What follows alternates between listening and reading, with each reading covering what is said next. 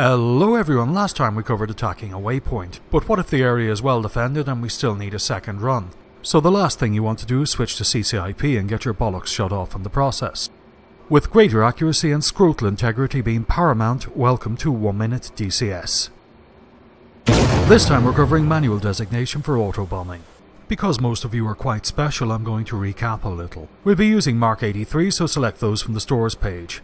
Select mode, select auto. Select manual fusing, nose, and then select UFC. On the UFC, press QTY for quantity, enter the number 2, and then press enter.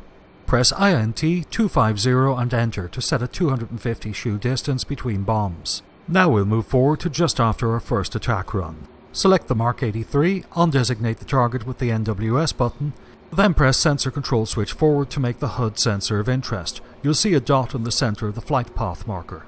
You'll also see the designation symbology appear in the HUD. To designate a target, fly the center of the ball onto the target, then press pickle.